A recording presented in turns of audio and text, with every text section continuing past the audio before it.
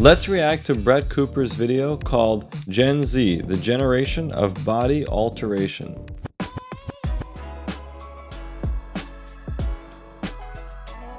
Oh, he's trying to be taller.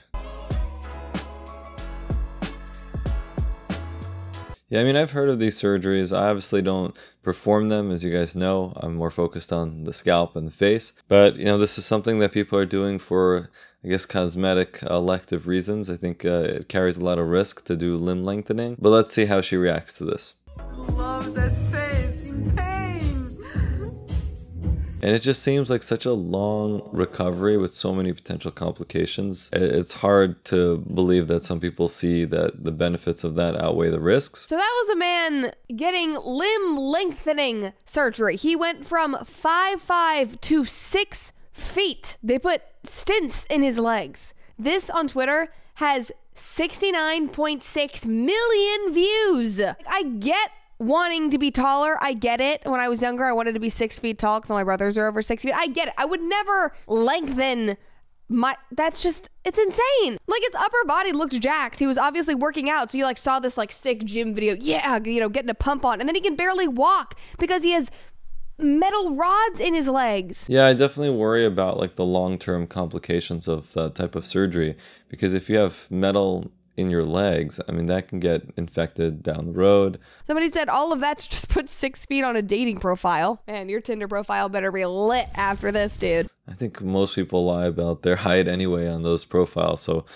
I'm not sure if they give you bonus points for accuracy. One person said, "Is it really worth it?" and then posted a screenshot of the apparent side effects of getting the surgery, which is nerve damage, muscle damage, joint contracture, dislocations, and arthritis. Yeah, I mean, there's going to be risks to every surgery that can definitely sound like very scary, but my gut tells me that there are going to be short-term risks related to just the specific surgery and the immediate recovery, but then also some long-term risks and potential complications of having, you know, metal in your leg, of having had to break the bone in order to lengthen it. But there were a lot of dudes in the comments that were actually interested in it and were like, I had no idea this was a thing. Like, how do you do this? Where do you go for this? Which made me think of something that's a lot bigger, because obviously, like I said, almost 70 million views on one platform alone, and that's just one version of the video. But people are freaking out about this man making cosmetic changes to his body. Like, this is so shocking. This is so crazy. But this happens every day for women. Women are constantly doing this. Maybe not, you know, lengthening their legs, but going to extremes to artificially change their bodies. Like, my social media accounts are flooded with women getting plastic surgery and altering the way that they look. Women, you know, also get cosmetic plastic surgery, whether it's sometimes just the non-surgical injectables or surgery to alter their appearance in a more permanent way. And that's something that's been going on for a very long time, but only, I would say, in recent years is becoming more popularized through social media and the like. There's no 70 million views over a girl getting some, you know, crazy BBL or boob job saying, oh my God, I can't believe you're doing this. Do you know the side effects of, you know, getting silicone implants into your boobs? No, it's like, oh my God, yes, queen, this is so amazing. It's like, what's the difference? Like, do we want people to artificially change their bodies or not? It's a weird double standard between men and women, I guess. But the thing that shocks me the most is how young these procedures are happening. For women. And that's kind of what I want to hone in on here, because it reminded me of all of this. But just like, look at some of these videos. Yeah, I think she brings up a good point here. And we've talked about this, especially many, you know, celebrities are getting their facelifts done at a much younger age than was ever performed before, like in their 20s and early 30s. And that's a newer trend. And most people used to wait till later in life to get these types of procedures. So yes, I think more people are getting cosmetic plastic surgery at younger ages now than they used to before.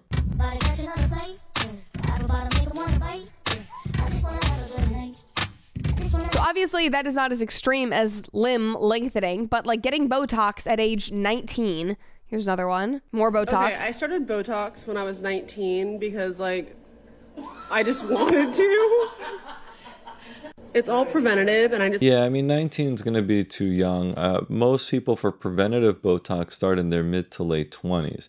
not in their teenage years. You know, again, Botox, like anything else, can have real side effects. Botox is such a huge thing on TikTok right now. And again, I'm acknowledging that it's not as extreme as limb lengthening, but everybody freaking out about that video in the comments, I was like, have you literally not even spent 5 minutes on a girl's For You page on TikTok? Because it's all of this and it's just so normal. This is a well-documented epidemic, if you want to call it. Somebody said, tweak mints and Botox, the Gen Z plastic surgery craze. From peer pressure to plastic surgery, why more and more teens may be opting to go under the knife. Again, not just Botox. Gen Z's obsession with plastic surgery hits new highs. Experts report spike in clients under 30. Gen Z plastic surgery craze hits all-time high. I want to feel... I think there's a fine line here between normalizing plastic surgery, where it's more accepted and less like swept under the rug, and also the other extreme, which is to say that everyone should just get this or else you're going to feel, left out because you haven't had any plastic surgery. For the longest time, plastic surgery was something that was a little bit more for the elite members of society, and it was seldom talked about. How does she look like that? 9 times out of 10 these days, it's very sad, but it's because of plastic surgery. If you're wondering why your natural body does not look like that, number 1, because everybody is built different. Number 2, because people go under the knife like no other these days. And also keep in mind that the result of a plastic surgery will often depend on your starting anatomy. And of course your goals and the surgeon's abilities, but a lot of times it'll depend on where you're starting. So some people bring me photos and they're like, I want to look like this person. And the starting anatomy can be totally different. We can't make them look like someone that they're not. Prior to, I think, this era, like with the Kardashians and the celebrities of like 10 years ago, everybody was super quiet about plastic surgery. It's like, no, I didn't get any plastic surgery. It's like, no, bullshit. You absolutely did. These days, everybody's just talking very openly about it, which I guess is good because we're not lying. But I also see this as being harmful for young viewers who are watching these kinds of procedures become normal. Like here, Alex is talking about her boob job. Get ready with me to celebrate my boob-anniversary. So I got my breast augmentation. Yeah, I think the problem is that people don't talk about complications enough, because that would really balance out the conversation. And maybe surgeons are also to partially blame for this because we mostly show our best work and we oftentimes don't discuss complications and things that didn't go as well.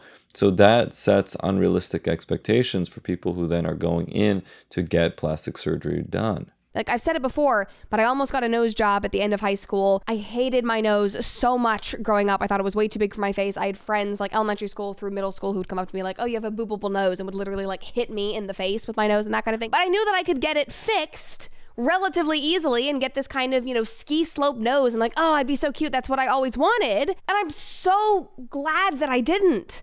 I'm so glad I didn't. I love my nose now, but I would be walking around with this fake piece of me. Is this really the message that we want to be sending to young people? That if you don't like the body that you were born into, that you can just change everything about yourself to make yourself feel more whole, artificially?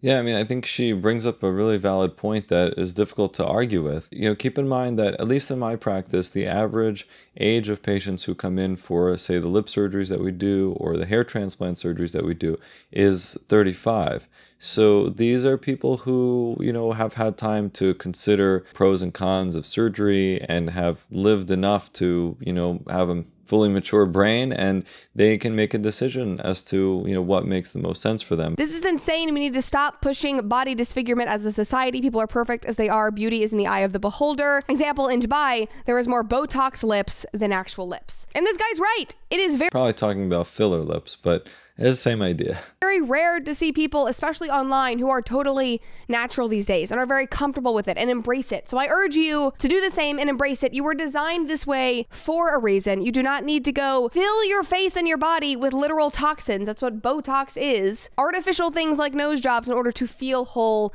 to feel like a better version of yourself. You do not need to do that. You are totally unique, which is a good thing. What I try to do with all of my videos is to spread body positivity, and no one needs any of these cosmetic plastic surgeries. However, there is a place for them in our society if patients are selected properly and if the actual procedures are performed well. I do think we need to learn how to balance the sharing of information about the surgeries that we get with not making others feel bad and putting them into a position where they now feel obligated to get the same surgery. Thanks, Brett, for a really nice video, and I hope you enjoyed the reaction. Make sure to subscribe to the channel, and I'll see you in the next one.